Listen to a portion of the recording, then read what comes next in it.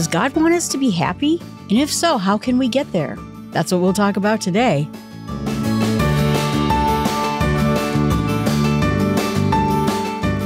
If you hope for happiness in the world, hope for it from God. David Brainerd. Today we're going to talk about the book, God Wants You Happy, From Self-Help to God's Help by Father Jonathan Morris.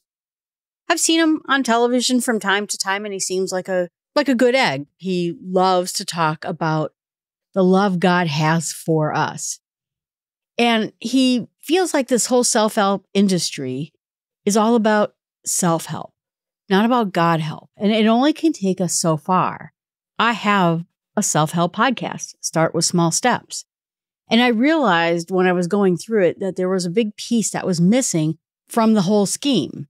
While I use self-help techniques, get better organized, get my goals going the way I want to do them, how to overcome certain hurdles that I have, in the end, I rely on God and on prayer to first help me get through those things. And that's when this podcast became a thing, because I realized it was only part of the story.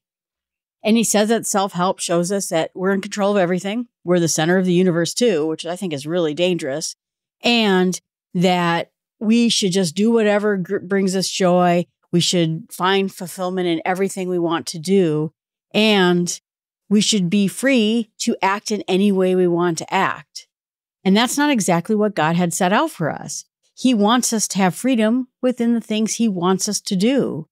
For example, he doesn't want us to divorce each other, but we should be free to develop a happy marriage together. So you can see that self-help isn't, again, exactly Christian help. And what's amazing about it, at least to me, is that God, being all-powerful, capable of creating a universe and doing everything in it, still cares about us and still cares about our joy and our happiness and wants to help us as a part of it. That's really kind of stunning. I got asked the question a few years ago, does God want us to be happy? And I thought at the time, the way I explained it was, if we do the things that God tells us to do, we will be happy. We will find happiness. We will find joy. So yes, he does want us to be happy, but by following the things he wants us to do. And I still agree to that. But now I'm doing the Bible in small steps, and I've just reviewed the Beatitudes, the blessing. Blessed are the meek. Blessed are the poor in spirit. And blessed means to be happy. Happy are the meek. Happy are the poor in spirit. And that is a recipe for happiness inside of the gospel and one of the focal points of the things that Jesus told people to do. I'm assured now he wants us to be happy, and he tells us how to get there through his word and through his speaking to his apostles and to the crowds of people. He tells us right out, this is how you can be happy. And so that's where we have to leave our heart open to the fact that God wants us happy and wants to help us happy. Now, his particular plan, he says, is that first of all, we realize, again, that self-help is limited, that our willpower, our strength, our determination, tools and technical tools can only get us so far. But God can bring us that next step, knowing that God could have come onto earth in any form. He mentions Jesus could have come in the clouds with his angels and all his majesty and declared it so. But instead, he lived every ounce of life as a human being. He knows what we're going through. He wanted to see life from our point of view. And because of that, when we say God doesn't understand me, God doesn't care about the things I go through, or he can't see the things I'm going through, he can. And then Jesus came and lived like us. So he knows how to give us the things that we need to get through this life. So his approach, he says, is that he wants us to get away from self-help, but start with God as a help, and then go back to self-help. And I think this is an interesting tactic. We ask for God's help. We want God to help us, but he always has us participate in his miracles with him. He doesn't just, boom, make things happen. You can tell he picks people up, and he maybe will do 3/4 of the work or do almost all the work, but somehow people are involved in his miracle. And he wants us to be a part of his miracles too. And so when I think about self-help in my other podcast, having a root centered in God, starting from the beginning with God's help, then we can take those tools of being better organized, having lists or having journals or all the things that my other podcast talks about to make us accomplish those goals too. We can go back to those tools to make us perform better. But in the beginning, it is really God who is leading the way on everything that we want to do. So he says that his plan essentially is that we are junior partners in God's plans, in all the things. And God, the Holy Spirit, is our collaborator in almost everything we do. He is the one that gets us off the couch, he says. He puts the burning heart desire in us. He brings the words to our mouth when we ask him to do those things. He suggested that the Good Samaritan was urged to help the poor man who was on the side of the road to help him. So the Holy Spirit is the senior partner. As the junior partner, that means that we're going to be humble, that we're going to boast about God, not about ourselves, so that when we have these victories, we're going to say, we were delivered, we were granted things through God's love. And he says that this will work for the very mild person, but also the bulldozery type A personalities, because you don't have to give up who you are in order to have God's help. You just have to face the fact that you have weaknesses. You will always have weaknesses, and that God will always have love. And when you're the junior partner, that means your position is to be the junior partner and to let the Holy Spirit lead us through whatever it is we're going through or whatever it is we're going to try to attain. Giving over the reins of our life to God doesn't mean sitting back and watching life go by. True abandonment of ourselves to God's will is not a passive approach to living. Instead, it involves commitment towards developing our talents and personalities to the maximum potential, because God has chosen to need us in reaching others. In our diversity of personality traits and skills and passions, as the junior partner, we come together to form this beautiful quilt that reflects God's perfect being.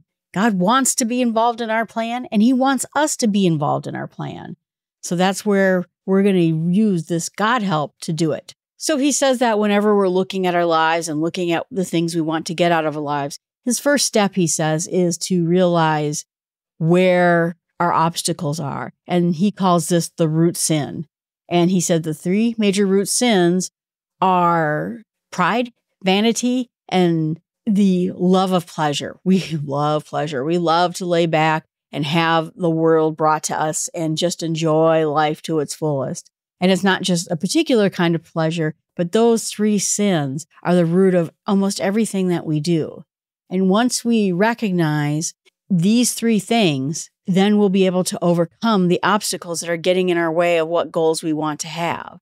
Then he wants us to look at how does our root sin, our obstacles, impact us on a daily basis? How is it manifesting itself in our lives that's causing us to not get what we want?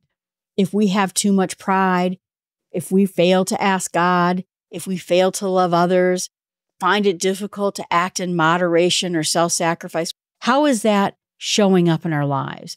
How is it showing up in our relationship with other people?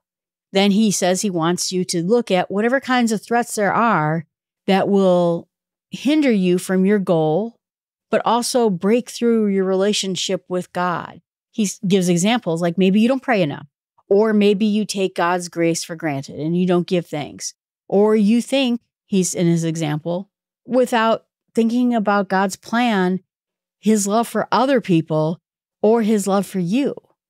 Now, I was thinking about this a little bit because I have this schedule where I pray when I crawl into bed. I've had insomnia my whole life, and recently I've gotten over it. In a weird way, when I sit there and I pray when I'm going to bed, I fall asleep. Makes me think like the devil is causing me to have great nights of sleep because then I never pray to God because I fall asleep too soon to get my prayers out. So this was a structural problem that I have in my schedule, causing me not to pray on a regular basis because I'm in bed.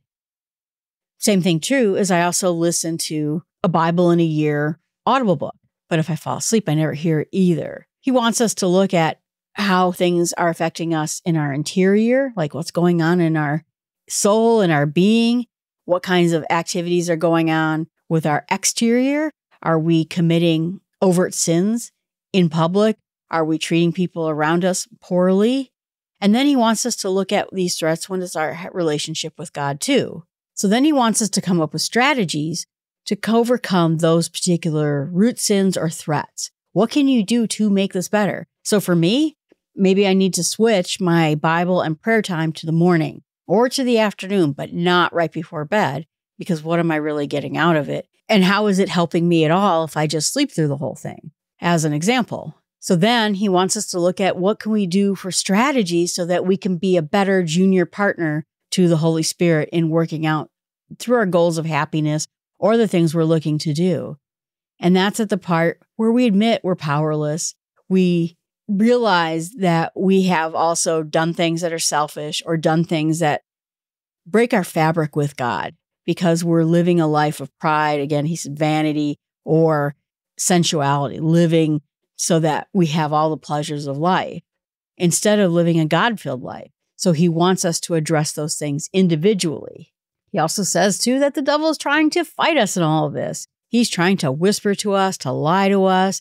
Maybe he's telling us we can't have the things that are good in life, or we don't deserve the things that are good in life, or that God will never help us. He's too busy, or he doesn't care about us, or maybe he doesn't exist. But the liar, who is Satan, is always going about and trying to divert us from the right direction. And in the end, we have to accept God's grace, his healing, his gifts, and again, be that junior partner knowing that he may be doing a majority of the work.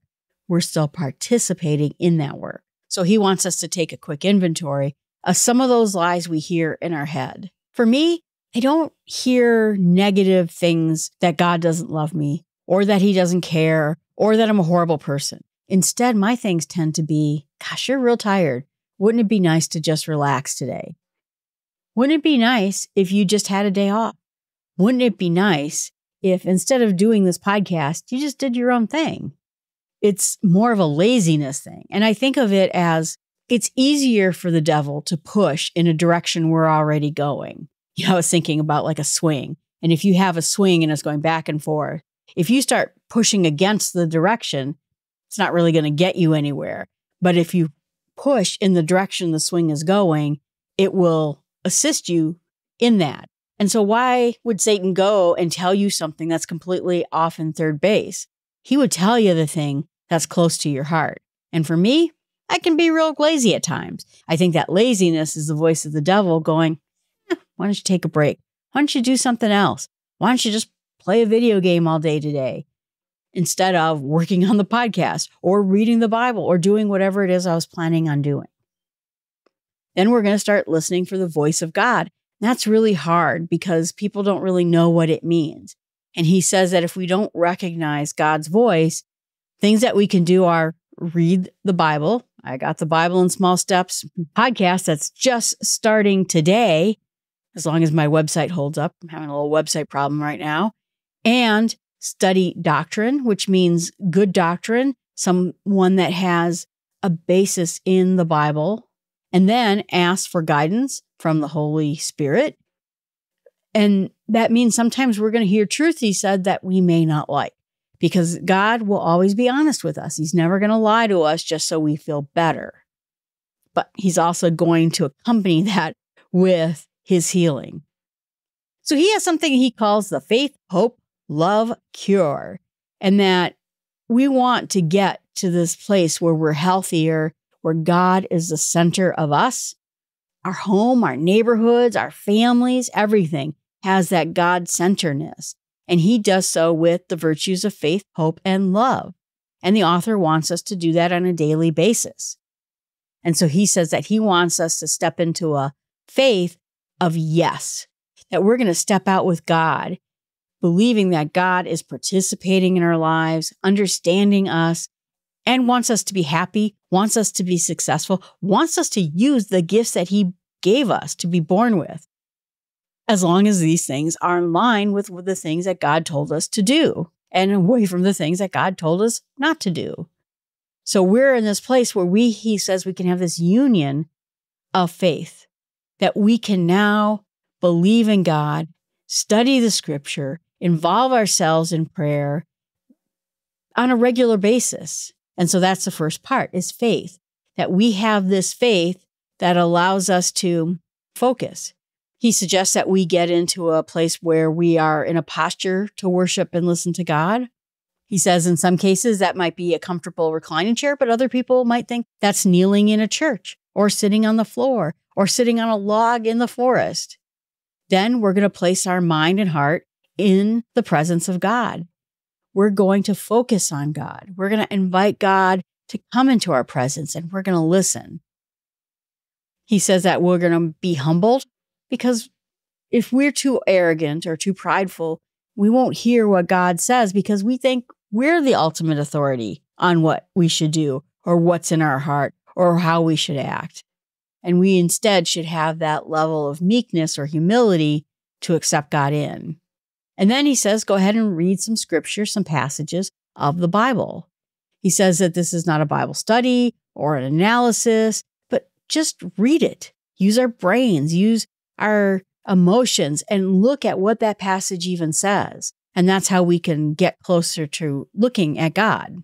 And then we go into prayer, where we start thanking God, asking him questions, asking for help, ask him to strengthen us, and asking him to be that full senior partner in our life. And then all of this takes commitment of doing this on a regular basis. And that is how we'll get to know the Word of God and we'll be able to hear him.